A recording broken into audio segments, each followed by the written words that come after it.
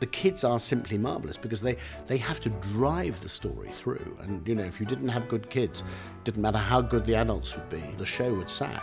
They're in almost every scene. In the few scenes they're not in, they're actually having costume changes or being loaded into the scenery that's about to move on. 6 different children play the role of Jane and Michael Banks between them on Broadway. We caught up with them to ask them all about it. We play Jane Banks, and she's definitely on the bratty side.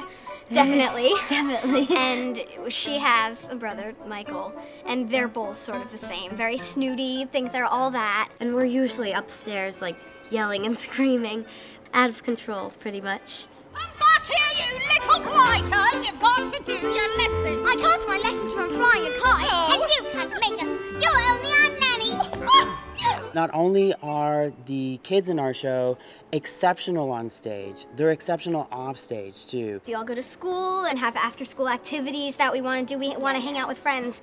But in a way, this is sort of like so much better because it's like a play date every day with all of us. Every day with all of us. I'm like in 8th grade, and this week I have all my quarterlies. So I've been trying to like study for that on the bus ride, and then when I'm on standby, and then I have to do my homework as well. And so it's hard juggling it all. At 7 o'clock, we usually go up to hair to get our hot curlers in, and then they do our hair, and then we go to makeup.